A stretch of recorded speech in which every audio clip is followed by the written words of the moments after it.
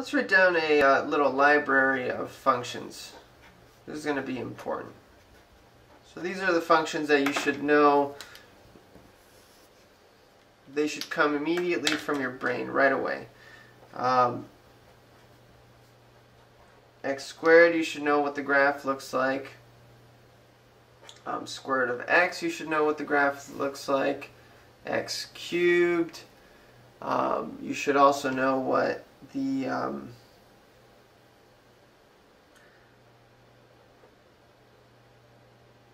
exponential function looks like. Let's do y equals. Okay, and what other ones? Obviously the equation of a line, but I won't do that one. The trig functions you should know how to graph, but I won't put them on here. If I think of another one, I'll put it on here. I guess you need to know what the logarithmic function looks like. So this is the natural log. Okay, so let's graph these real quick, just the basic ones.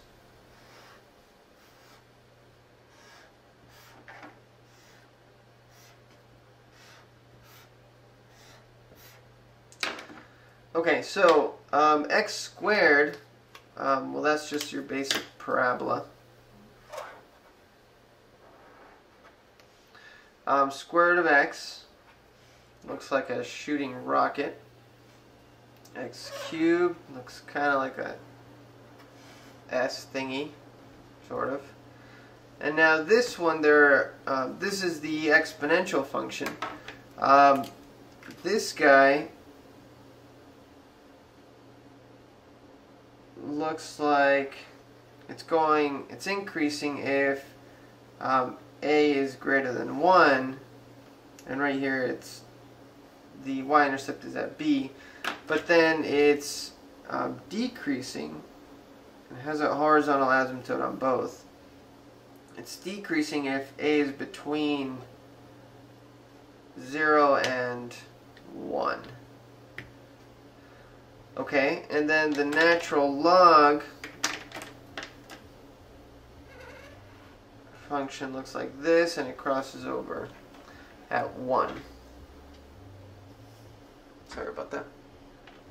Okay, so that's your library of functions. Now, let's talk a little bit about inverses, just visually. The inverse of a function. So here the function, usually you think of it this way. The x is the input and the y is the output. And so you plug in, for example, here I plug in, let's say 9, and the output is going to be 3 because square root of 9 is equal to 3. Well, the inverse function does exactly the opposite.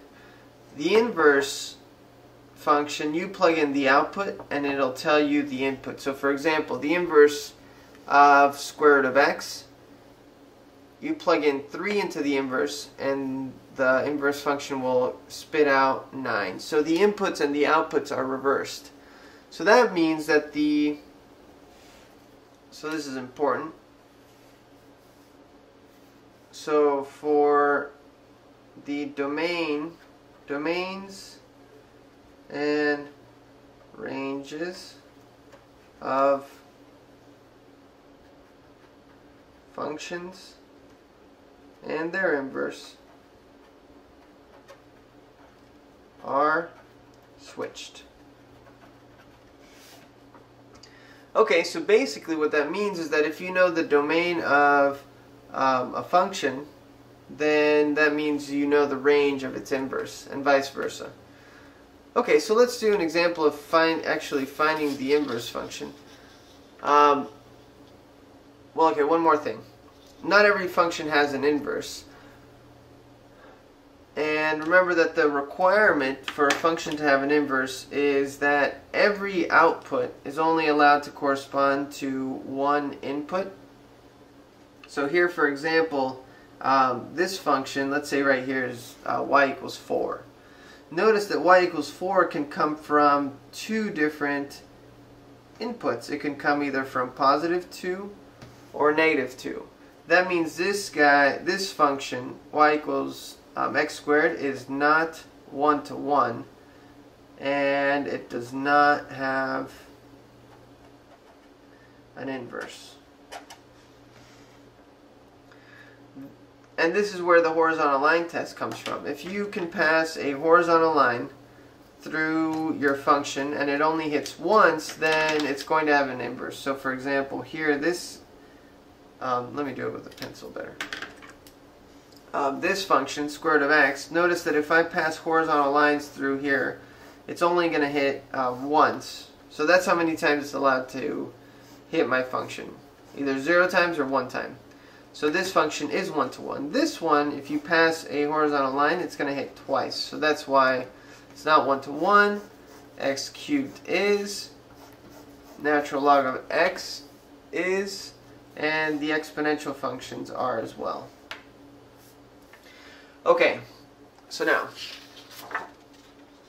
let's do an example of finding the inverse.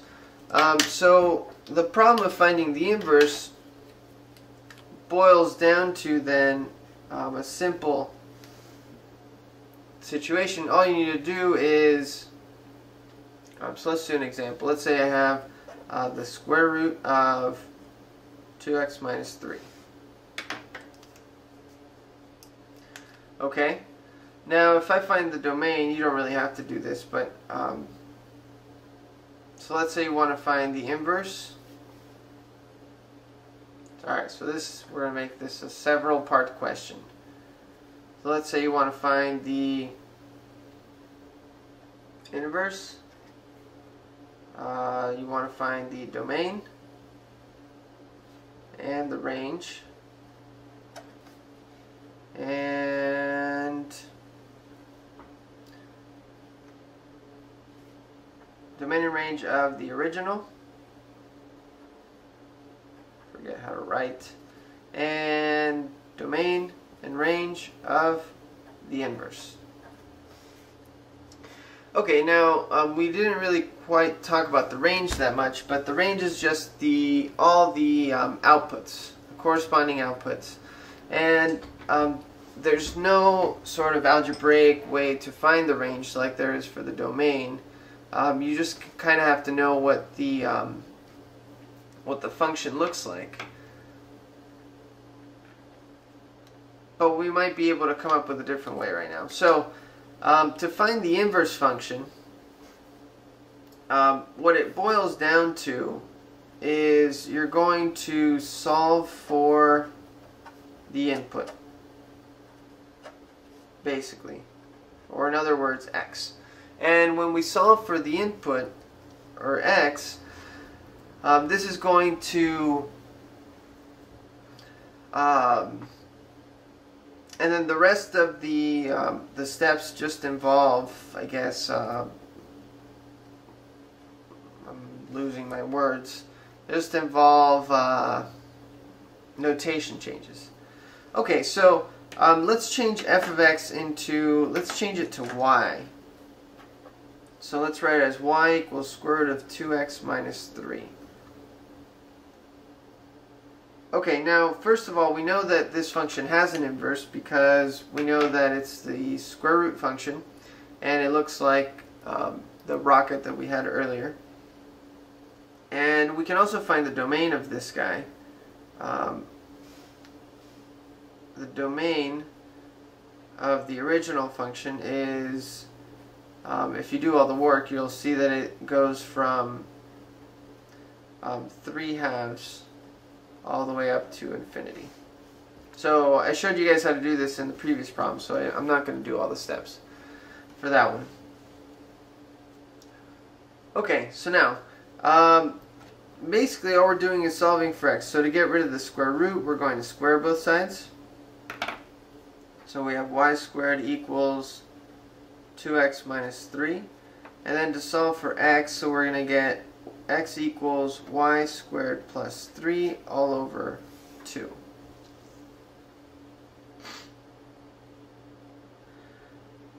Okay. And then what we do is we switch the variables. So we change the x's to y's and the y's to x's. So this is going to be the inverse function. And so then all you've got to do is change it from y to f inverse. This is the notation for f inverse of x is x squared plus 3 over 2. Okay, and so this means, so I have the domain of this guy, and so that means that I also have the range of the inverse. The range of the inverse, remember, is the same as the domain of the original function. So the range is going to be, the range of the inverse is, let's write this down. So the original, let's say this is the inverse. Okay, so the range of the inverse is going to be from 3/2 to infinity. Okay, now the range of the original function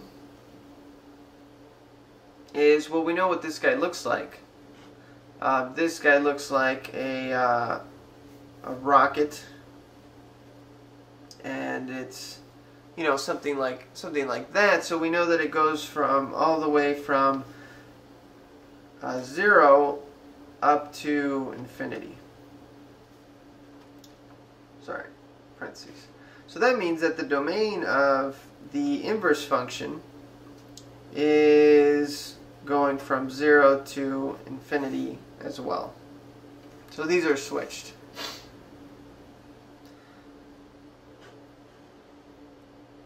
Okay. Alright, so that's that for the inverse functions. And so this is how you find the inverse for any function. Just step 1, solve for x, switch x's with y's, and change the notation. And that's it.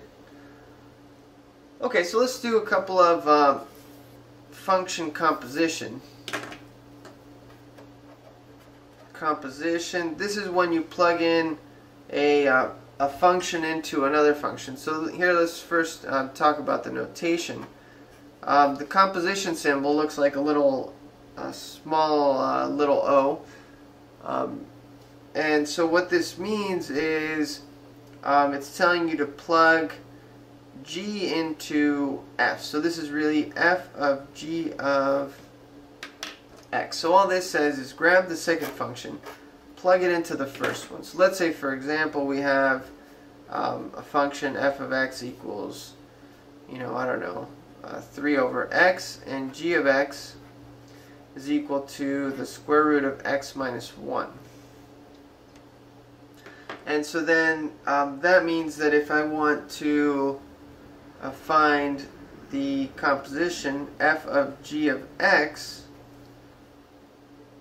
well, this means that I'm looking for, let's write it down in this notation.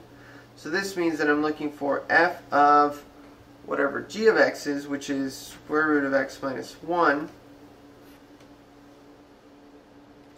And so then this tells me plug in square root of x minus 1 into every x in f. So this is going to be 3 over, instead of x, I'm going to put square root of x minus 1.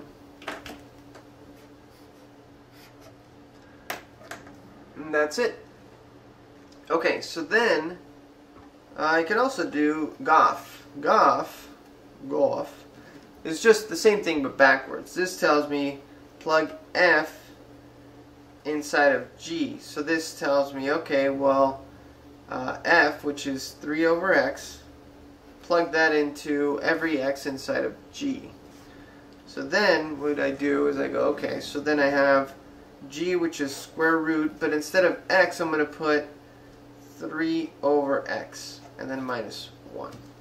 And you can simplify that as well, but we'll just leave it like that, just to understand the idea.